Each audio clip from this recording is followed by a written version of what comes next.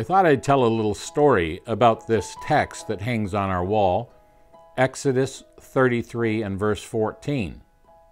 Back in 1954, my grandfather had had some surgery and things went quickly south. They didn't know what was wrong, but it looked like he was dying. In fact, they'd pretty much written his obituary. He was very, very sick in the hospital. Well, it turned out that the doctor, who was an old family friend, had a serious drinking problem and had actually done the surgery while inebriated and had left my grandfather's gallbladder clamped off, and he was poisoning himself to death. They didn't know that. But my father was not happy with the arrangement, and he said, we've got to get another doctor in here and do a little exploratory and see what's wrong. Just before they took my grandfather in for this surgery, and my grandfather didn't know if he'd survived the surgery or not, my dad went in to visit him.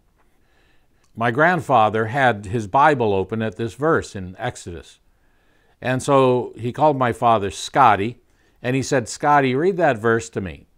And so my father read the verse, and he said, my presence shall go with thee, and I will give you rest. No, you missed it, Scotty. Read it again. And so my father put a little more accentuation into the verse, and he said, my presence shall go with thee, and I will give thee rest. And he said, no, that's not it. Read it again. And so my father kept trying, accentuating different parts of the verse, and my grandfather was not satisfied. And finally he said, no, Scott, he said, listen, this is how it goes. And he said, my presence shall go with thee, and I will give you rest. He said, you know, if you said it, it wouldn't mean anything because you can't go into the operating theater with me. But the Lord goes with me all the time. He said it. It's who said it that makes the difference. And so it is with all the promises in the Word of God. The promises are only as good as the person who gave them. And so we have an anchor of the soul. The anchor is only as secure as the ground it's fastened in. And we have our promises rooted in the Word of God.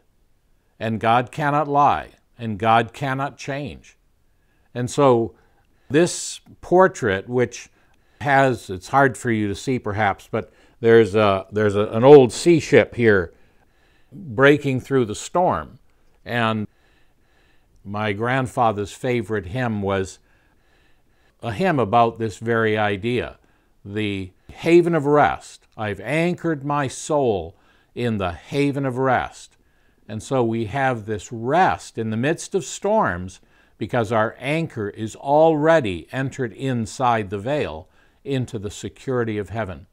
And so, Christian, as you go through storms in your life, never forget this. The Lord has made this promise to us, not only an Old Testament promise to the children of Israel in Exodus, but when we turn to the New Testament, we have the same promise given to us. I will never leave you. I will never forsake you. So that we may boldly say, the Lord's my helper, and I won't fear what man shall do to me. So be encouraged. Remember that God's promises are yea and amen in Christ.